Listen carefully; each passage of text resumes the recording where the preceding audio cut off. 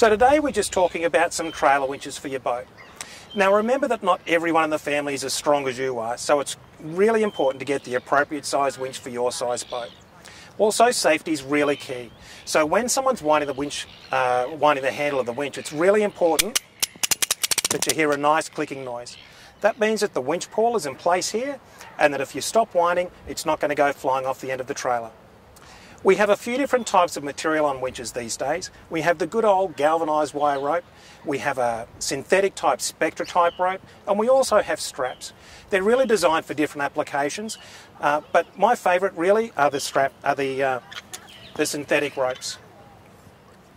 Unlike the galvanised wire rope, they don't splinter, so you don't get things stuck in your fingers or your hands as you're trying to retrieve something. Really long lasting, really strong and durable, and of course they don't rust. So the other thing to keep in mind when you're buying a winch for your trailer is what sort of ratio you want to use. This particular winch has got two different speed ratios. That's a 1:1 direct type ratio, and that's a 5:1 ratio. So when you're first bringing the boat onto the trailer, the direct drive is often very quick, but you'll find it difficult to actually pull the boat up for the last little bit. So remove the handle off that, put it onto the 5:1 ratio and complete the last little bit. There is also a 3-speed winch, very similar to that other guy, but it has 3 different speeds. So for a bigger boat, it also gives you a 10:1 speed ratio for the last effort again, to make it easy to get the boat up to where it needs to be.